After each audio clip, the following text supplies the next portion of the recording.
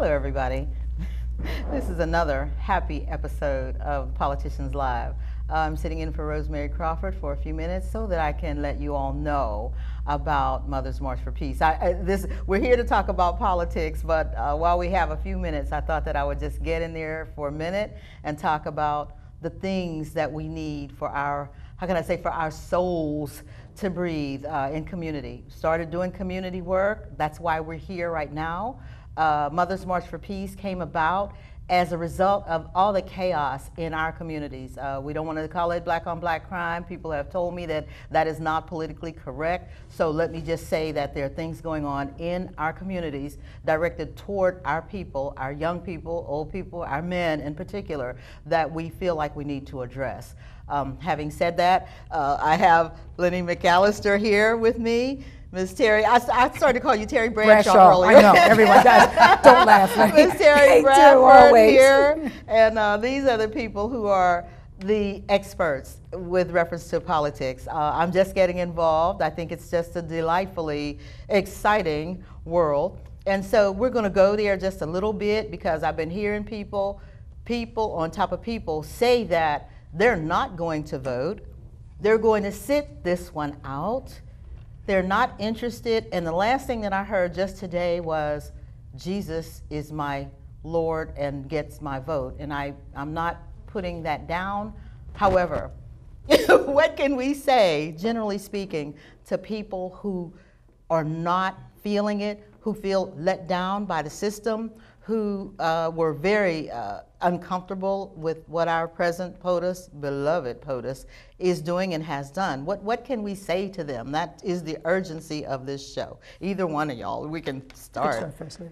Well, I think that what we have to let them know is that each vote matters, each election matters. And in 2016, I know at least with my race, we have an opportunity to have one of us represent us in Washington, D.C. for the first time in the history of the city of Pittsburgh. Okay. And to sit at home and to lose that opportunity and then look around our communities, whether it's here in the city of Pittsburgh or down in McKeesport or over in Wilkinsburg, and say, well, we need more, we deserve more. Right. Well, you're not going to get that unless if you vote people into office that are going to care about our communities, care about our kids, care about our future, and bring jobs and opportunities back into areas that have been locked out of that for quite some time.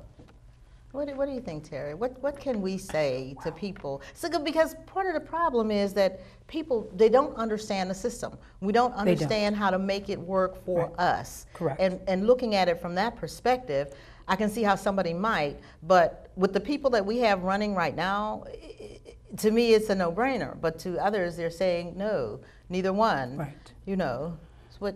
At the presidential level, right? That's at the presidential level. Right. But even at the congressional level, it is important that we do vote because most of the things that happen to us have nothing to do with the president, okay? It has to do with the Senate and the House, okay? Those is where all the decisions are made and not that president that sits in that office.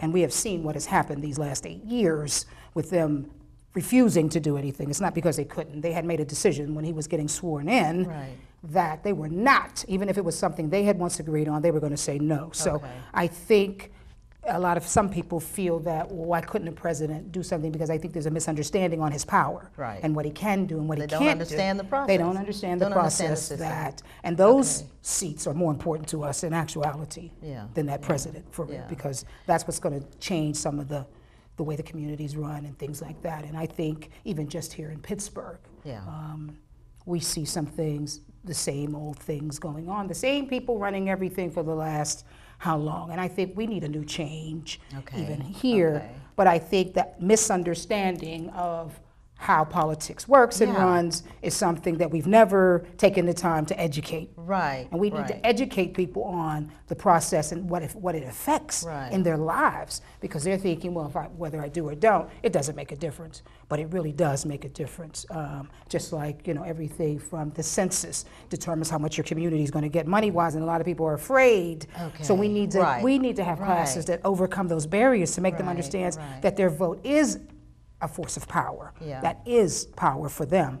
Because they think they don't have money. But money is a sense, of course, it's power. But your vote has a lot of power. Your vote dictates where the money goes. I mean, the bottom line is the House of Representatives, we're voting on who's going to get what appropriations, We're voting on what's going to where in regards to the budget. The president can veto that budget, but that's happening in the 435 people that are allocating that. They're determining who's going to get grants. We're determining what the tax rate's going to be, who's going to be able to invest where. You know, will people that have had a good year economically be able to reinvest in communities or start new businesses or hire more people? All of those decisions are happening in the House of Representatives. Let me tell you what I think, and this is just playing devil's advocate with it. I vote myself, and I have not really understood the process myself. All of the nuances, all the steps that lead up to what, who does what, as far as, you know, what does a congressman do? What does a senator do? What does a state representative? I think that's what we don't understand. And not having that information is where we are right now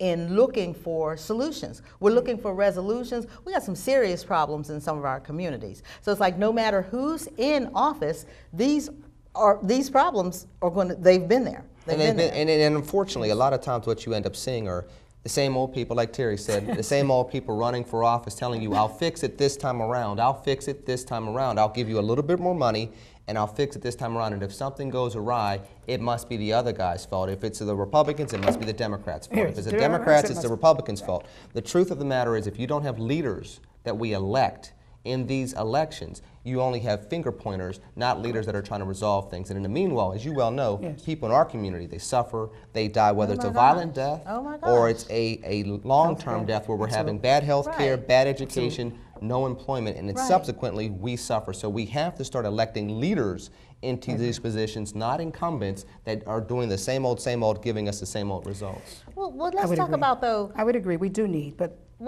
those leaders aren't coming to our communities. I don't know those leaders. But I don't know those. Well, you've met one tonight. I have. You've met before. But I mean, you have to come out and say, I'm here. This is what I'm going to do different, because nobody comes to our communities. I mean, you might see them. They might stand at the busway or do some things like that. But there's nobody saying, when Penn Hills had this horrible thing with the school, I didn't see no politicians saying, absolutely not. What happened here? But you know what, Terry, we lost a lot of teachers, but nobody is screaming about that. But what is the responsibility of the community? Because we're looking to our leaders to solve our problems and say, okay, you're elected now, I voted for you, handle it. You know, that is not the way that it gets done, and I think that's where we make our first mistake. I think we need to partner up, but they don't always partner up with us, okay? So they get elected and we never see them again, okay? I think what we do wrong is we don't hold them accountable. They just get our vote. We don't ask them for anything. We just give it to them. And we wonder why nothing is going on. Well, first of all, you didn't ask for anything, nor do you hold me accountable. You're right. We have to do better as communities, saying, okay, you got it. Even this next one, whether it's mayor or whatever, okay, we need to make sure we're finding out what's going to be done different. How does it benefit us? I mean, Pittsburgh was picked again as the best city. Unemployment for African Americans is 23%. How does it get picked as the best city? It left that number out. The best city? Where are they getting these statistics? I heard something saying that we were one of the worst. Well, I just heard that we recently. have two communities that are on the Forbes list as the worst communities in the United States. Worse than Baltimore and Chicago is right here. Two cities in Pittsburgh are in the top 10. Nobody's addressing that. Well, I'm addressing that. I'll tell you right where they're located right now. I can tell you they're located they're located in the 14th Congressional District. They are the same communities that we have seen for quite some time. There are your Braddocks, there are your McKeesports, there are your Rankins. Communities that have been forgotten for quite some time, where people have not been able to bring in business investment, reinvest in the community, hire people there, where hospitals have been closed down, such as what you've seen in Braddock. When you start looking at what the communities have to be able to do moving forward, particularly in my race, we're looking for partnerships. I'm looking to be elected. I'm looking to break history as the first African-American congressman in the history of the city of Pittsburgh. But at the same exact time, partner and be able to say each step of the way, we're going to have a relationship. And a lot of times, politicians don't understand relationships. They understand how to get votes. They know how to get reelected, but they do not understand how to foster relationships, because relationship means that you're going to criticize me. You may criticize me in a very upset and angry way, but if we love each other, if we're in this partnership together as a servant leader and as a community, we can work through the tensions and get results. We don't see that anymore in government. That's what I'm looking to bring, and that's what we need more of starting in 2016. Okay. And this sounds good. One of the things that I like about our police chief here in Pittsburgh is that he seems to embody that. He is about community. He comes, and I gotta you know, honk or toot his horn every chance I get, because he's somebody who is not afraid to stand up and say that we need to commit ourselves to helping the community. I think he's a good police chief, but he had a lot of pressure too. You understand? We're one of the cities that the government picked as one of the worst police departments when they wanted to bring out this new program. Pittsburgh was one of them. Okay. Okay, so we've had some issues going on here, but I think part of it is a community that base, like that relationship has not been there, because it's the same powers be. We have not fought enough, we have not demanded enough, and so we have to get rid of the mentality of thinking somebody owes us something and we don't have to work. We really need to go after and make demands and make sure that they're accountable, as I think what we do. As you're saying, you're running, the problem with our elections is this. Those people who don't understand, they don't know how to split a ticket, okay? That's going, okay? They don't know how to vote this way for some of these and these. They're just not. They're gonna hit it one time, straight down.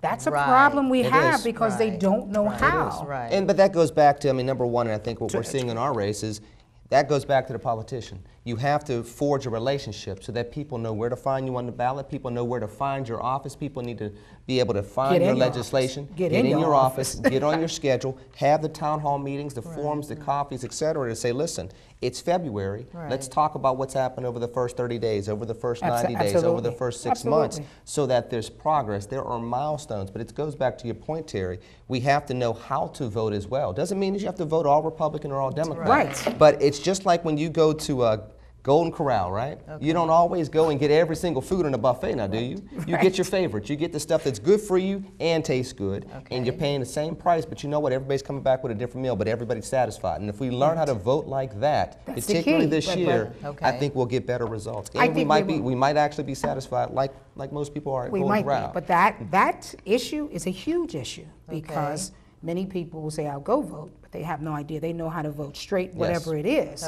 They don't know how to break up that vote to say, okay, I may vote for these people, but I really like you, so I'm going to go that way. And I think the hardest part you possibly have is who's running for president, It's going to make it real hard for anybody. There's no trust there. There's no trust. We're just making it tough. But we really need to understand. But we really need to listen. We really need to listen to all sides. We need to not say I don't want to hear because he's a Republican. Because had we even brought that up, we hadn't even brought that up yet. I know we do.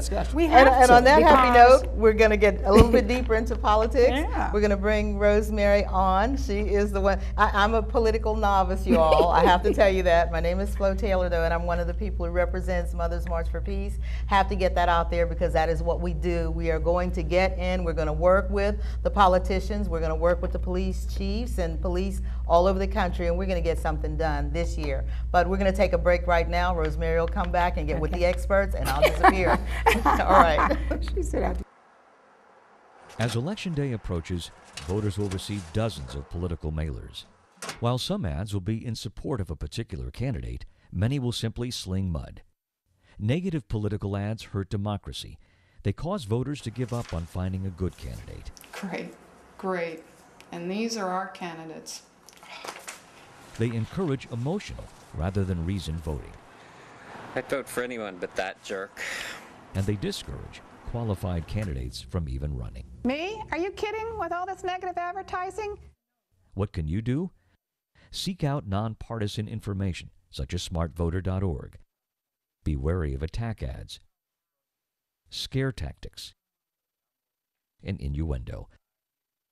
Consider who's paying for the ad, where they're from, and who benefits. Be a smart voter. Don't be duped by negative ads.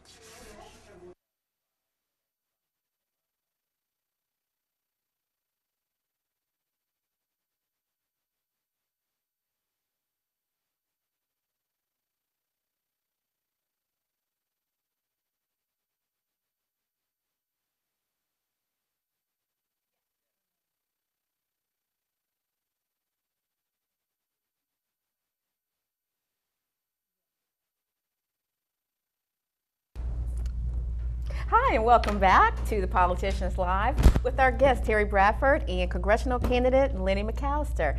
I was so enthralled by the first segment. You guys are amazing, so let's get right back into it. I do want to get a little background information though on you. Lenny, tell us, and you're running for Congress, and just to be clear, United States Congress, Yes. not state.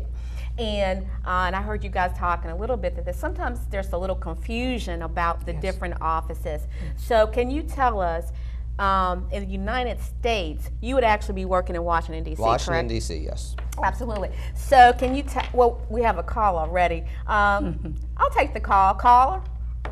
Hello? Hi. I'm really concerned.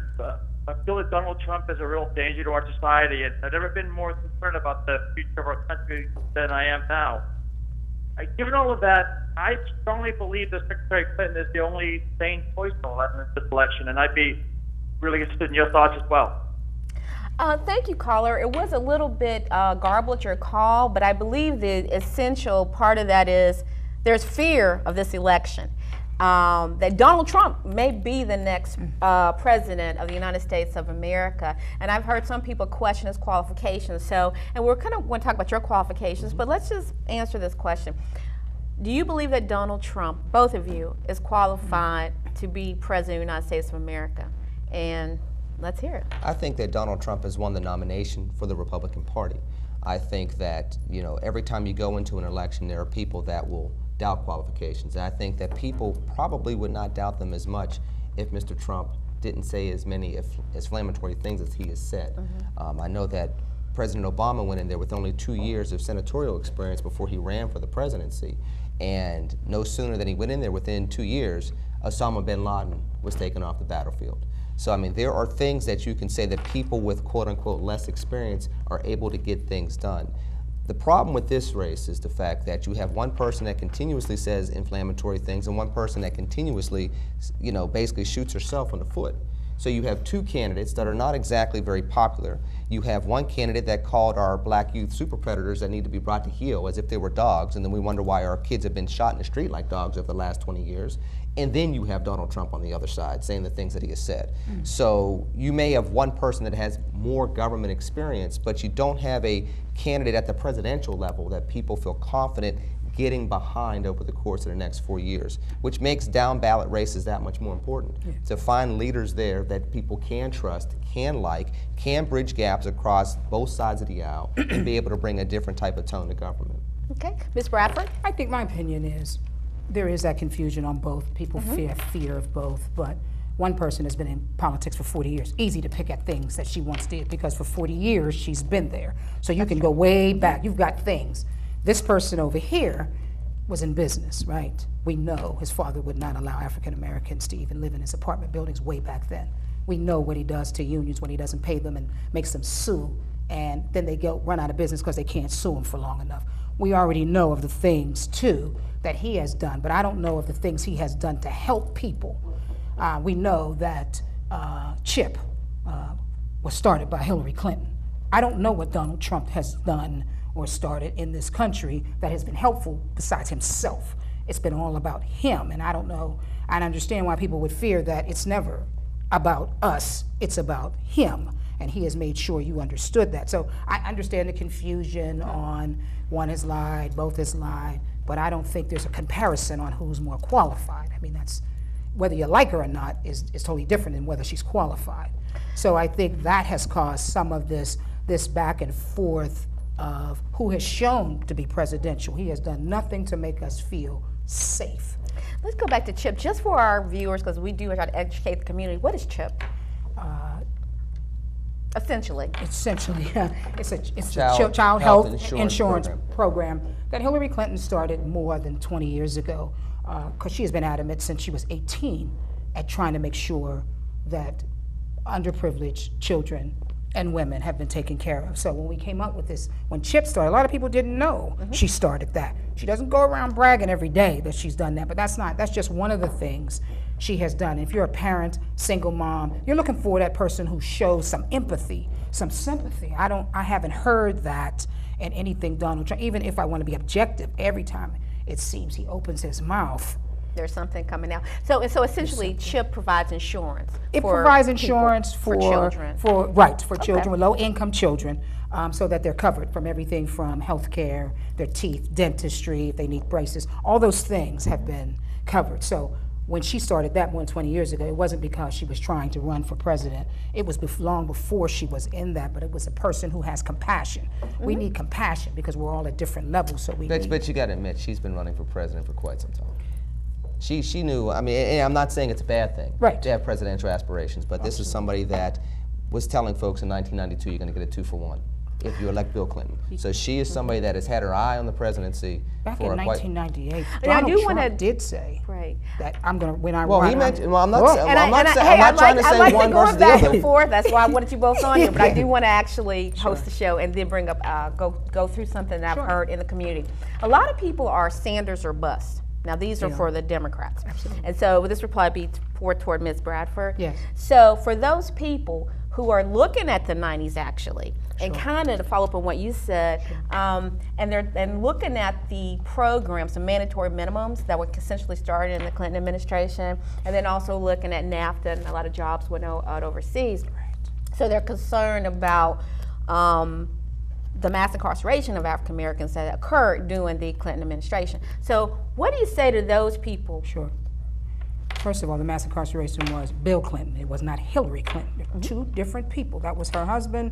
She is running for president. So that 2-for-1 is not really It's not true. because she's not running with him. But she's the one that did say the super predators that need to be brought to heel when they were trying to get the school to prison pipeline started to be established. She made that statement. I would agree with that. She supported that legislation. Okay, so she did. I mean, and there was a lot of Republicans that reported that, right? A lot of people did. A lot of Black Caucus went for that too. Yeah, they did. We need to understand that it wasn't just Hillary. No, I'm not just trying to put it on her. There's a lot of Black Caucus that actually went for that. And just to let Ms. Bradford finish this. So I think, there's always that confusion. And I understand the Bernie issue, right? Because they're, And what do you say to those people? She's not Bill, okay, and what else? Okay. What is she going to bring to the table? Because some of them want to sit question out is, the election. what if she doesn't win? What is he bringing to you? Far worse than where you are now. You're going to go that far back from all the things you want. He's not giving you no $15. He's not even trying. He's already told you what he's not going to do.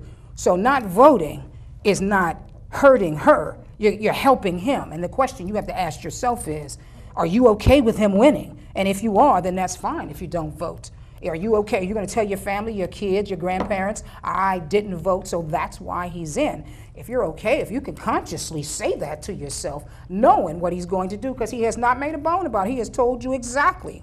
So he hasn't made up, he hasn't fooled us. So if that's okay, then these people have to just accept that. But I think they need to look at the total picture. Nobody gets the perfect president. There is nobody that's going to do everything. But you're looking at somebody that at least is interested in your well-being.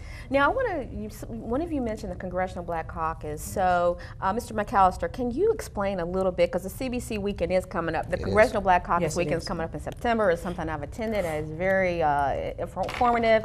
Not exactly the splendor it used to be, but it's still decent. But can you tell us a little bit about the Congressional Black Caucus? Because if you win this election, you would be part of that organization and what that can bring to the table in terms of the impact on society. I think that, and there have been some Black Republicans that have chosen not to join the Congressional Black Caucus. I would not be one of those.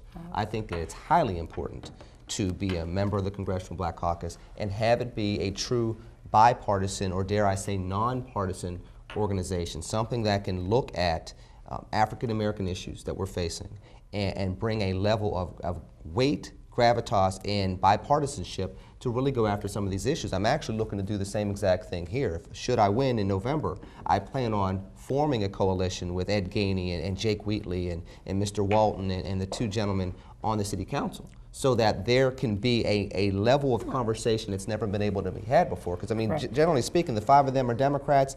They chirp too loud, they get in trouble with the Democratic Party. If I am the next congressman here, and we all, as a united front, say something, now we are not talking as Democrats, we are talking as African Americans from this region that have concerns that have not been addressed for 40 to 50 years. So whether it's me belonging to the CBC or working in a partnership with the 5 elected officials that we currently have, I plan on working there so that we could bring these issues to the table once and for all. We can talk about the economic disparities. We can talk about the education disparities, the employment disparities. We can talk about the over-incarceration of African American men, which is less about the police and more about the DAs and the people writing the laws. Yeah, right. So we need to start going after these issues, even gun violence. Gun violence is oftentimes an economic issue. If you don't have jobs and you don't have good schools and you don't have opportunities, the only thing you're going to pretty much go to are drugs and the underground economy, which is going to involve a gun. Absolutely. We have to start talking about those issues and going after them in a very strong fashion. I look forward to doing that both here locally with the 5 here as well as in the CBC starting in January. Let's talk about, as a Republican, some of the issues that you have just kind of mentioned. How would you handle them? Let's talk about gun violence. You know, pretty much the platform of the Republican Party is pro-NRA, pro-guns, and essentially the Democratic Party is more so gun control. What's your position? Pro-legal guns. And there's a big difference. We continue to write gun laws that take guns out of the hands of law-abiding citizens. And when it comes to the illegal guns, we're not addressing that the same way. When you can have a kid that gets busted with a gun, they go down to the DA's office and they can plead down the gun charge, go right back out on the streets and shoot and kill somebody. That's not the gun law, that's the DA. That's the law and how it's written. That has to be adjudicated differently. Now, with that said, I've already said that when it comes to gun violence, a lot of this is an economic issue. If you start rebuilding the community, you start rebuilding the family. You start rebuilding the family, you start having more structure. People aren't walking out your door at 10 and 11 years old at 11 and 12 at night. That's when all the trouble brews up anyway. When you start looking at being able to have jobs and more home ownership, you can start having more community centers. You can have more community stability. That's when you start having more YMCAs. That's when you start having more after-school programs. That's when you have more built-in mentors. While at the same exact time building up the schools. Because again, we all well know that the revenue for the local schools comes from home ownership. So if people have jobs, there's more money to put into the local community. It brings up the quality of the schools. A lot of the gun violence has to start there. Now, does that mean that we don't enforce the laws that are on the books? Absolutely. If you have a 19-year-old that gets caught with an AK-47, something has to be done with that, obviously, but you can't allow him to go from a 5-year sentence to a 5-month sentence, knowing full well he's going to go right back on the street, go find that gun or a bigger gun and cause some problems. Now, Ms. Bradford, what are your thoughts on that? My answer is get rid of it. What do we need an AK-47 legally anyway in this country? Are we going to war? That's the only time you need an AK-47 if you got on a uniform and you're over in another country. They need to go. We have no justification. Well, I want to let her finish. We don't have any justification for AK-47. In the state of Pennsylvania, we got a loophole in our law. Okay, what do you mean? That says you can buy a gun over the computer. You can buy it without no background check. We refuse. Our legislator, basically Republicans, will not bring it down for a vote. When we do have the votes, we have the votes. The people want it, but they won't bring it to the floor because they don't want to do that. So if the people want it, I thought these people represented us. And if 80% of this state says, what's the difference? Everybody else got to go through a check. Why do private owners not have to? I don't know how we're fighting over this in the state of Pennsylvania. So why can't we just close that loophole? Why can't they just vote on that? I don't understand why we're fighting over something that the people of the state of Pennsylvania wants. Okay, I'm going to change up a little bit because, you know, we have an hour show and a lot of things I want to talk about. Minimum wage, because money came up. Mr. McAllister, you just talked about the fact you need to have good jobs and things like that. And Republican Party, essentially, I don't know that they're for minimum wage.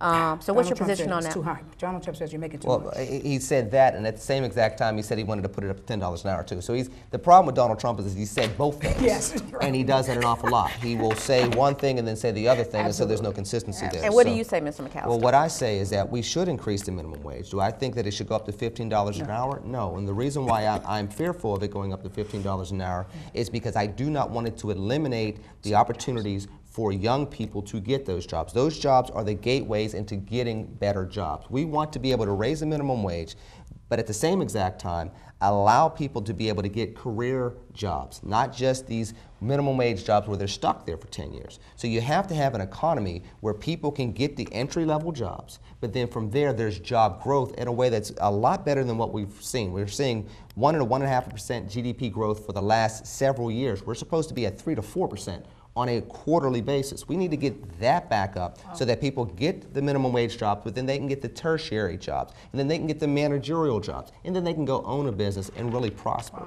Okay, Ms. Bradford, I would agree. I don't think, first of all, every community can't handle $15 an hour because you'll knock businesses out. They just can't afford. Small businesses may not be able to pay. So then maybe there should be some so some minimum areas, employee. like maybe big New York can afford that, but some small rural area can't do 15. So we have to look at that whole picture. But I do believe it needs to go up, absolutely. Even in a city like Pittsburgh where 23% unemployment, we have 23,000 jobs right now in Pittsburgh open, yet we have an unemployment rate of 23% for our African-American males. I notice here that my son works at Westinghouse in Cranberry, the only African-American in IT. They had 15 openings and they didn't pick any. So even if you have the jobs, the question is, are we getting in? Who's going to make sure that the gatekeeper is going to make sure that they're still allowing us these jobs, even though we're qualified? That's why we're losing so many young people, because they go to college, they do the right things, they do everything they were supposed to do, but still can't get that job. Great point. We do have a caller. Caller, you're on the air. What's your question or comment? Yes, my name is Audrey, and I'd like to talk about this voting issue that young people aren't feeling that it's necessary to vote. I am in total disagreement with that. And have you done anything special to enhance the attitude of making people vote and understand the importance of voting? I've been watching some things here and paying attention to some of the issues of trying to stop voter fraud, which I never knew was a problem, but it's an issue that really addresses the black neighborhood. You know, trying to enforce a non-voting because, you know, you don't have ideas like that seems to be, you know, not working. I don't understand what it is. I think it's garbled. People afraid to vote or making them think that it's not a good thing to vote. Thank you, caller. You're a little bit garbled, so we're going to end this call. But I would kind of you did address some very good issues. $1 million question, how do you get people to vote? I mean, that is a $1 million question. And I do want to say, and you hit on this earlier in the first segment, Ms. Bradford, that when some politicians who care more, when some politicians are looking at resources for a community, they look at the percentage of voter turnout. Oh, absolutely. And they, you know, and they say, well, this ward or district, they vote. So we're going to give them resources. And the communities where people vote the least, the communities that need help the most, a lot of times those are communities where they have the least resources. And I would say to people, if you really are not satisfied with any of the people running, just vote for yourself, because at least you would have voted, and that'll bring up the stats. But go ahead. More on top of that, what we have to explain to people is this, that you can't let them take your vote for granted. They also look at the numbers and they say very simply that, well, they're going to vote for me regardless of what I do. Right. They're going to give me their vote whether I give them $1 million grant or I give them a $10,000 grant. So you have to be able to hold them accountable and say, you will get my vote if you build up my community. Right. If you're not willing to build up my community and be accountable, you won't get my vote. I don't care who you are. Now, and here, and I will follow with you later, Ms. Bradford, but I kind of want to touch on something with Mr. McAllister. Is that in part impact why you are a Republican as opposed to a Democrat? Do you think that there should be representation on both sides of the aisle? Do you think there's value to that? I think that I fit in regards to the principles of the Republican Party. I think that a lot of the extolled values verbally that the Republican Party has brought about, especially over the last 10 years, is very drastically down the wrong path. And it needs to be recalibrated. I think that for the disadvantaged, there needs to be voices on both sides of the aisle. People that can be consistent with their political philosophy, but at the same exact time, be able to advocate for people across the diversity, including here, for example, in the city of Pittsburgh. Can you represent people that are well-to-do in Point Breeze just as much as you represent people that are struggling in Homewood or struggling in Lincoln Lamar? You know, I grew up in Penn Hills. Penn Hills has a diversity of people there economically. Can you represent all of them equally? And I think that for us as African Americans, for us as Pittsburghers in the 21st century in 2016, if you're able to represent across that diversity, whether you're a Republican or a Democrat, in my instance as a Republican, people can get the benefit of bipartisanship in a way that we just don't see anymore. That's what statesmanship is all about, the ability to work with both sides of the aisle, love everybody as Americans, and get results in an ongoing, consistent fashion. And for, we have another caller, but I do want to just, and then I'll get you, Ms. Bradford, bipartisanship. Some of we educate on this show. Some of our audience don't know what bipartisanship means. What does that mean, Ms. Bradford? Can you define it for us? Bipartisanship means whether you're a Democrat or Republican, you're across the aisle, you're a Democrat, you're a Republican, we can work together. Work together. We work together. Work That's together. Synergy. We may unity. have two different ideals, but we come together as one for the betterment of our people, and that's what we really need. But my question is that going to happen?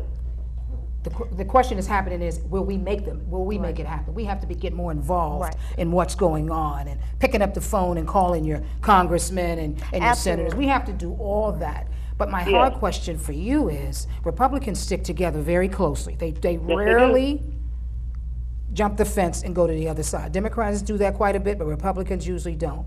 We know how your House and Senate feels. For you to be up there, in there, how are you going to get them? So let me explain that very quickly. When the Republicans try to pass the voter rights or the voter ID law, caller. The voter ID law in 2012, I was the only black Republican nationally to stand with the NAACP and others to strike down that voter rights law. When it came to things such as stop and frisk, which is a violation of the Fourth Amendment that our young black men go through on a regular basis, I am the only black Republican pretty much nationally that is looking to strike down stop and frisk policies, both here in the city of Pittsburgh, where I took on Cameron McLeod face to face, and although I like him personally, that is a policy here in the city of Pittsburgh that's unconstitutional. So when you start talking about taking a stance, I have marched with the civil rights icons of this time. I've marched with Jesse Jackson, I've marched with Al Sharpton, I've marched with Ben Jealous. I have no problem being a Republican that understands civil rights, because I'm an Elsie Hillman Republican, I'm a Jackie Robinson Republican, I'm a Frederick Douglass Republican, and that means that when it comes to racism, I'm going to have to stand aside from whatever Republican wants to use racism and call it rhetoric. Okay. Now, I do want to go back a little bit. Thank you, caller. You're welcome. We can get, I think we may have another caller. Can we release this caller? Thank you. But I did want to call, I still want to go back because we still want to educate, and just to say, some people still may not understand actually the chart, like the organizational chart. So we have the President of the United States, and the President of the United States actually is executive, decision maker. He carries out the laws, things of that nature. And then we have the Congress, which includes the Senate and the House of Representatives, and that is what you're now there's, each state has 2 senators, and then the number of actual House of Representatives is contingent on the amount of people in the state. So I wanted to know, what makes you the best candidate in your particular race? The ability to be able to talk across the diversity of this region, to be able to connect with each pocket of the 14th Congressional District, to understand what it's like to be inside the political system and outside the political system. My opponent has been involved in establishment-style politics for 4 decades. Has never had a job outside of this since his 20s. To be able to say, I've been through the Great Recession with you, I have been through unemployment, I have been through dropping out of school, I have gone back to school. I know what it's like to go through gun violence. My dad was shot and almost killed 20 years ago. My wife is a survivor of gun violence. I'm a survivor of gun violence. To be able to talk about the different experiences, to be able to work with different types of people and have mutual respect across the aisle, be able to get things done, strike down the wrong type of laws and uplift the right type of laws, and be able to talk about prosperity and move away from what we've been seeing over the decades. That's inspiring hope, and that's inspiring leadership versus the status, same old that we have seen for decades now. Now we have 2 callers. First caller, you're on the air. What's your question or comment? Hello, I'm calling for Lenny. I am a Republican and I support Lenny, but I need you to clarify something. Were you just saying that there's racism everywhere, but were you placing it in the Republican Party? Because personally, that's why I left the Democrat Party.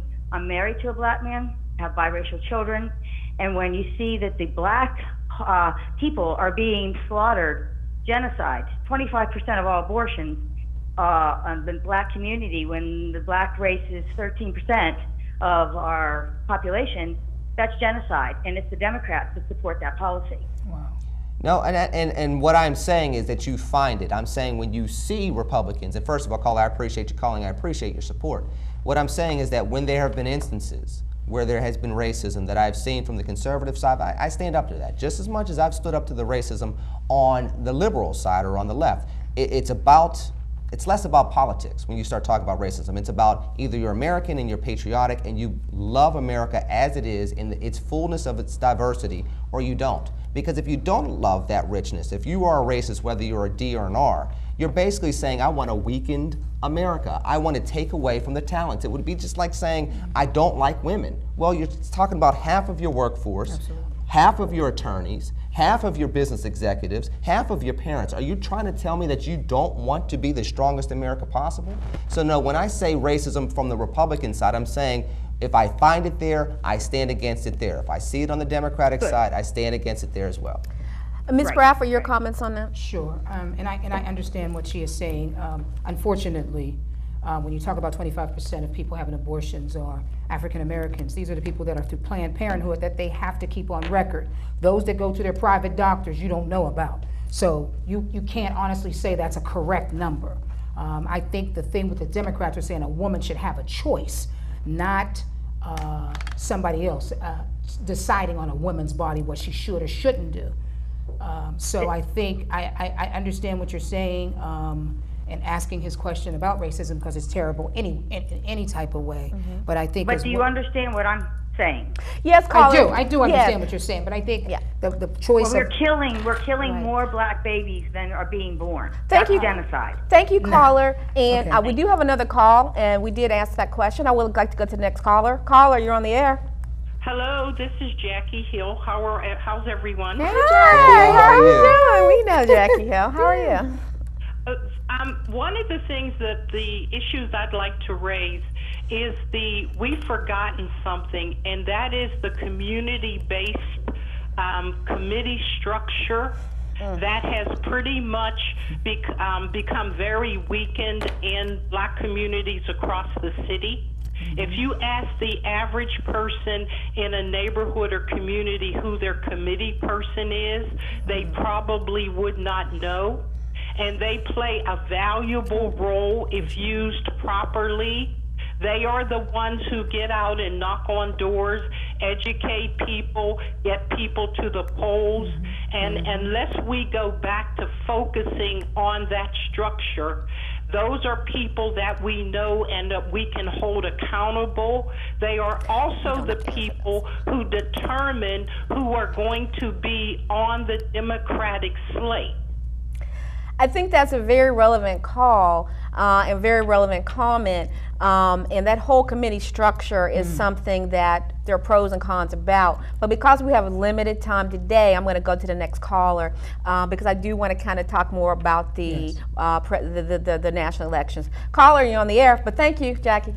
Bye. Caller. Hello? Yes, hi. Oh, hi. Listen, I am a member of Mothers March for Peace, and I'm also a resident of downtown Pittsburgh.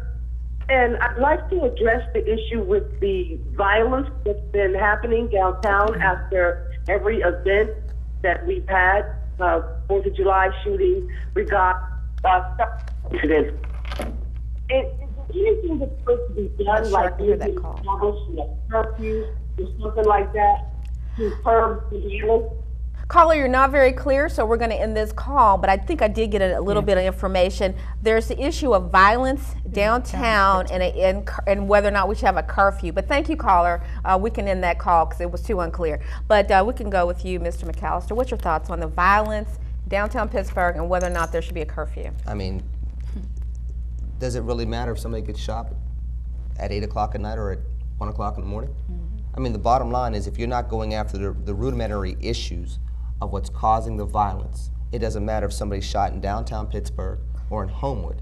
The only way it matters at that point in time is, well, if they're shot in downtown Pittsburgh, it's an inconvenience to some in the population. If they can just keep it in certain pockets of the city, we'll tolerate it that way.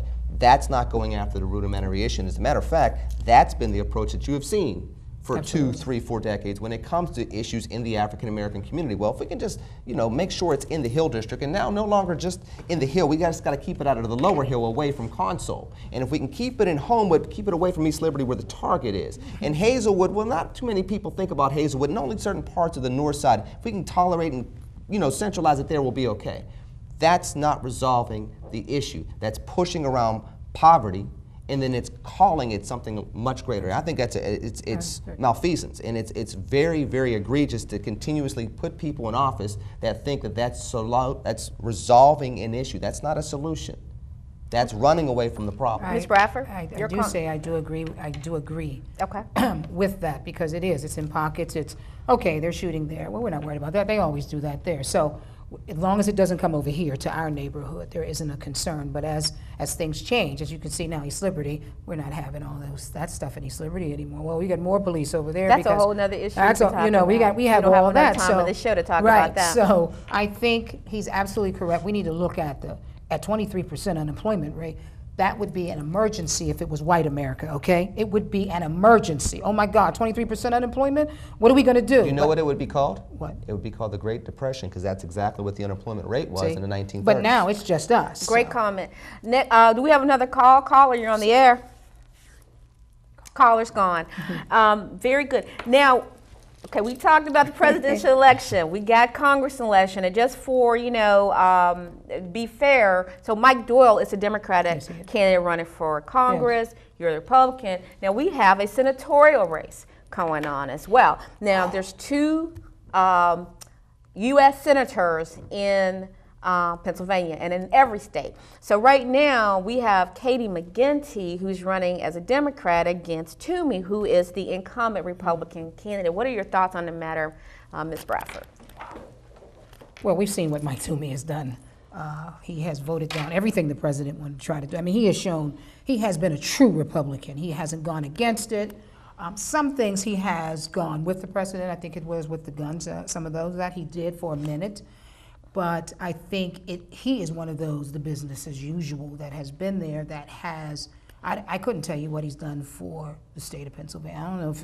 I don't remember him coming to our neighborhoods. I don't remember him addressing anything going on with the issues that are going on in all communities that are struggling. So I don't see any concern for anyone that's not a 1%er for him. I just don't think he really cares. Okay, Mr. McAllister? Well, I think that he's worked with Senator Joe Manchin down in West Virginia on the gun issue. I think that he's also been involved with making sure that sexual predators are not able to find loopholes in our background checks and make sure that they're working in our schools. He was very much on the forefront of that, and generally speaking, amongst the 100 in the U.S. Senate, Pat Toomey is seen as more being a moderate. He gets beaten up in the middle part of the Commonwealth of Pennsylvania for working with the Democrats a little bit too much. I think that he is not as far to the right as some. You start looking at a place like Texas where you can be further to the right. You look at a Pat Toomey, somebody that has worked with Manchin and others, he seems to have more of a reputation of being in the middle.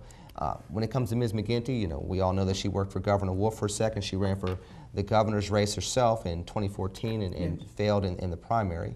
There are some things that are troubling in regards to her record, some of the things that she stands for, including standing for the Iranian nuclear deal that was signed last year, where we have given billions of dollars over to the Iranians just for them to continue to threaten Israel, which they have done, to continue to test ballistic missiles, which they have done, and to continue to work with now the Russians in regards to some of the things that we're seeing in Syria. And so it's serving to destabilize the Middle East, and that's a policy that she'd be looking to put into place, as well as her positions on sanctuary cities, which is highly controversial because you're starting to talk about undocumented individuals taking jobs when the unemployment rates in both Philadelphia and Pittsburgh are extremely high. So, Ms. McAllister, you said a lot. You said a lot, Ms. Bradford. You look like you want to say something. I don't think the undocumented immigrants have anything to do. The unemployment for African Americans will still be low, whether they're here or not. So the reason of undocumented is not it. The reason why they're here, a lot of them, first of all, they wanted to get here, and companies hired them. Okay, those big companies hire these undocumented because they'll do a job cheaply. We need to find them for hiring. I'm not saying we shouldn't. But to say that the undocumented is a reason why African American, we don't have that many here. What's our story here? It has nothing to do. It's not the same as in Philadelphia, and it's not the same in Hazleton. And I can tell you that being in other parts of the country as well, people think that undocumented workers are people that are not smart, that's not true, and people that will only do very menial jobs, and that's not true either. No. People will come, for example, and you can't, first of all, saying that if you're an undocumented person coming to America, you can't say you're the greatest nation on the face of the earth and then say you don't want people coming here. So it's not their fault that they're trying to come here, it's Absolutely. The fact that they're coming here in an illegal fashion. Okay, and when you're talking about, very quickly, I'm sorry, when you're talking about construction jobs, those are jobs that African Americans are sitting on the sideline for that you will see undocumented people work. Do you see it here in Pittsburgh? You do see it here in Pittsburgh. It got nothing to do with the documented workers. It has nothing to do with them. And this is a very interesting issue. We're going to change up again because we have 10 minutes left and I want to get through some more issues. Okay. We have another I know, guys, this is exciting, but we're going to get through it because we're going to educate our audience. We're debating, but we're going to educate. So I want to talk a little bit about the other congressional races in our area, that one with Aaron McClellan, who's running as a Democrat, and we've got Keith Rothfus running as Republican. Any thoughts on that, Mr. McAllister? Well, I've had an opportunity to talk to Congressman Rothfus in regards to some of the things that I would like to put in place, and I think that that's where I can serve as an asset into this region, to be able to talk to people that have been in Congress for a couple of years now. The Republicans still control the House of Representatives. Right now they control the Senate, and it's more likely that they'll control the House more than they will control the Senate, Absolutely. But we'll see in November. To be able to talk to a Keith Rothfus, to be able to talk to a Congressman Murphy and say these are things that between the three of us representing the Pittsburgh region can be done to help the disadvantaged. I know that I will be able to work with Congressman Rothfus and get stuff done. I don't know Ms. McClellan very well, but I can say that I have spoken to Congressman Rothfus on several occasions and looking forward as to what we can get done to help people get back on track here in southwestern PA. Ms. Bradford, your thoughts? Since he's been around for a while, he knows what's going on here. He has not made any effort to make any changes, to help, or to even address that he recognizes we have some issues going on in these areas at all. So it's like oblivious.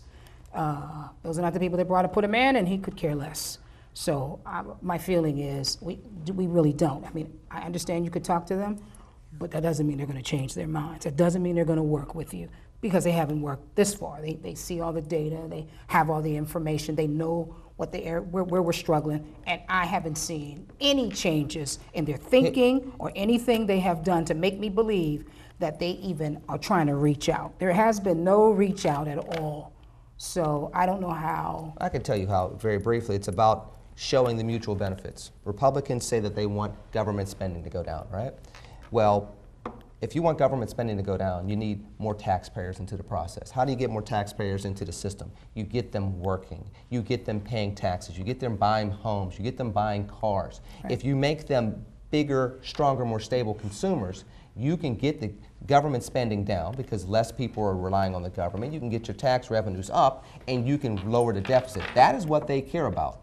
So if I go in there caring about the community and I can show them mutual benefits in regards to getting those things done, that's a win. That's not happening right now. So maybe they don't represent Homewood, or they don't represent Wilkinsburg, they don't represent Swissville, but they do want to see the deficit go down. They do want to see government spending go down. So there's a way to bring mutual benefits to the table so that we can both win and people as a result can win as well. Okay, I want to talk about one more issue briefly, and then I'm going to ask for some closing remarks if you have any. And I have a couple things to say. Of course, you're the host. Thank you. I know, with you guys. Right. Okay, so, but it's fun. Violence, a perceived violence against African Americans by the police. And I'm going to let Ms. Bradford go first. You got about a minute. What do you think?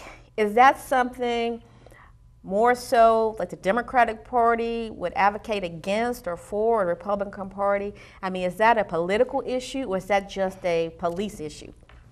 I think it's both. I think it's been used as a political issue, and it should be, because we're talking about people dying, sometimes dying for no reason, and we should be all appalled at it, whether you're a Democrat or Republican. This is a person. Sometimes we care more about dogs. We watched our police show up traffic when we buried this dog, backed up traffic all over Pittsburgh, cost how much money for all them police to be off of duty when there were shootings in Homewood, probably. They were nowhere to be found. So I think the issue of African Americans or anybody that gets killed should be, we need our police, we respect our police, but we need this needs to be a conversation, always race never. Nobody wants to have that conversation about race, but we have got to have that conversation because what's going on can't continue. The problem is going to get worse before it gets better if it's not addressed by everyone on both sides. I mean, it has to be community-based. It has to be, community has to be involved with the police. They've got to work together because we need the police in those inner city communities that are having those issues. But we need them to be able to be somebody that we are not afraid of, that we can trust when we call them, that they're not going to now, which I've been hearing recently, shoot the person who's calling the police. Right. Thank you, Ms. Bradford. Mr. McAllister? I think it's something that, again, it can be resolved. I think that a lot of people think that we're going down the wrong path, that it's not capable of being resolved, but the truth is, we want police to police the communities. We don't want them being sociologists with guns. And right now, we have overtaxed the police, we have overtaxed our teachers, we have overtaxed the few mentors that we have in our communities. If we're able to get back into the mix, and like I said, go after the rudimentary issues of what's affecting these communities and affecting these children that have been traumatized almost since birth. And then you're telling them at 15, 16, 17, learn how to act. Well, they've been going through trauma their whole life. If we start going after the rudimentary issues, we can rebuild the partnerships between police and community members, and we can make a better Pittsburgh. I want to be on the vanguard of that. I look forward to being on the vanguard of that. And in 1 minute or less, Ms. Bradford, do you have any closing remarks that you'd like to give to our audience that may help them with their education? Absolutely. I think education is the key, and we see that our state keeps cutting the budgets they have across the country. I don't think that's unintentional. I think it's intentional. I think they really don't want people really to be that educated. And thank you, Ms. Bradford. I'm sorry, we only have about 30 seconds for you, Mr. McAllister. Well, all I want to say is that after a quarter of a century, we have an opportunity to finally get better. We have an opportunity to have somebody that's been one of us to represent us in Washington, D.C. and start fighting for the resources and the respect that we just haven't had in this region for far too long. So I'm looking for you all to go to my website, lennyforcongress.us. I'm looking for your vote. I'm looking for your prayers. I'm looking to work forward with you together as one big team. I want to thank our guests. They were fabulous. And also, I did want to mention that, people in the community are imperative. I wanted to mention that there's an event with OWN, the 25th anniversary on September 17th. And I think it's important that community groups that are doing things to educate, and OWN does educate, need to be recognized. And I also wanted to be clear, we have to get involved. We have to ask questions. We have to hold our leaders accountable, and we can have justice. If we are apathetic, do not vote, and not support each other, then we will always wonder why things don't make sense. You got to be proactive, not just reactive. Absolutely. And I think that's something that both my guests here today would agree upon. Yes, and bipartisanship, I hope that's a word that our audience can learn and see. It's not just about my way and your way. It's about working together to make things better in the community for us all. So with that said, I want to thank you both for being a guest on this edition of Politicians Live. We haven't had a show in over a year, and I think this was really important due to the presidential election and all the other elections going on. So without the people voting and being a part of the process, there won't be a process. So it's inevitable that we can actually all make a difference, and we can do it. We can. Get the phone numbers of your leaders. Call them. When there's a petition, sign it. We can make things happen, and you have to vote. If you're Bernie or bust, think about it. Right. You got to vote. It's very important. We all can make a difference. And again, I want to thank PCTV for having us here today. Thank you so much. And our producer, my producer, Flo Taylor, for making sure that she provides this information so that we continually educate our community. Without the education, there's nothing that we can do. Thank you. Thank you, guys. I think it was a really good show. I really enjoyed it. And I think that our audience learned, and I think our callers really gave us some good comments today. Absolutely. And hopefully that'll continue. This dialogue will continue. And I think I'd like to see both of you guys again. Yeah, we'll be back.